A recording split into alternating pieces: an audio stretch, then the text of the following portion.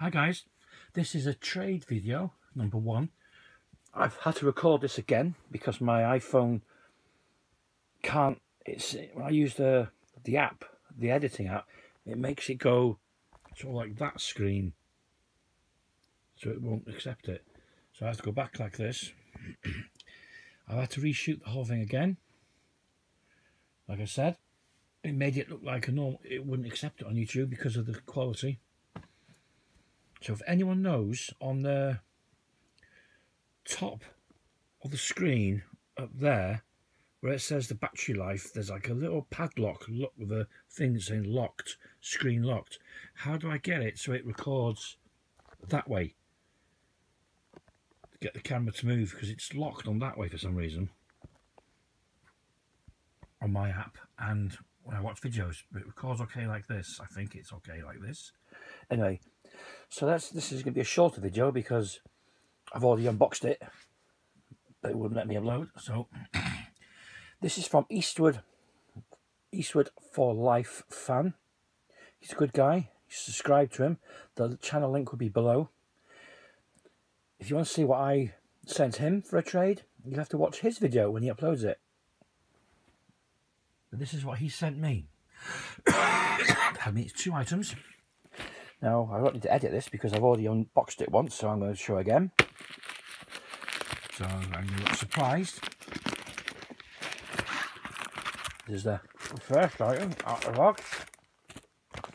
And it is, wow, Christine. This is the Region 1 Best Buy exclusive pop art version, steelbook, John Carpenter's Christine. I think this is actually printed on the steelbook. Yeah, this picture, that's not a J-card, that's actually printed. You can't get rid of all that. But that's a good picture. The background, there it is. John Carpenter brings Stephen King's best-selling novel to life in this chilling thriller. The H code when he works in America. Special features, commentary, and a few documentaries or featurettes. It's in its full 2.35 widescreen. I remember seeing this on TV in the early days. Scared the shit out of me in the car. I haven't got this in my collection. I've got a lot of Carpenter films, but I have not got this one in any format. So it's great to have this in a steelbook. Thank you, Carlos. That is a great steelbook in itself. Worth what I sent you. This is the other item he sent me. Again, it was sent in bubble wrap, but I've already opened it once, so I can't be bothered re-sealing it all up again just to another video. But this is Clint Eastwood, The Good, the Bad, the Ugly. I think, yeah, this is the UK version, I'm sure. As the last time I did the video, I opened it up and it had an UK certificate on it, so I take it this is the UK steelbook. It's quite a shiny, like a metallic feel to it, like the cliffhanger, and the packaging is much better than the stupid MGM packaging they did before with the like photoshopped picture of Eastwood and a cheap white background that anyone could do on their computer.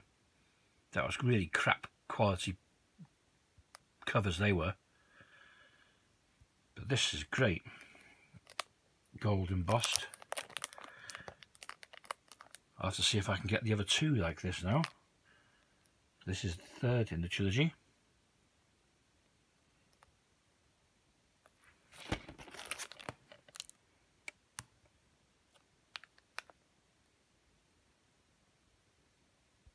Eastwood is my second favourite actor after Bronson. They both kick ass.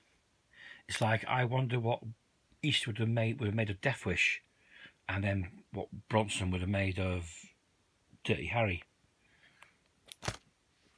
We will never find out. That's one of the things you could imagine. So this is a shorter video than the original because, again, I said I had to film it again.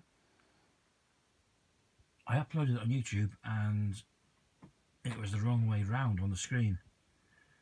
And my phone will not let me turn it on the editing app I've got. So I've had to film it on the iPhone camera. Now I just hope this is the right way round. If it's not the right way round and it's like the other version, well, tough luck, I ain't filming this again. So I'm sorry if it's the wrong way round. And Carlos, I hope you like the items I sent you. Can't wait to watch your video. And I've got another video coming later on tonight if I can film it. So stay blue and stay safe, guys. Thanks, Carlos. And thank you to all my subs. Please remember to hit the little bell and subscribe to me. It all helps. Thank you. Bye.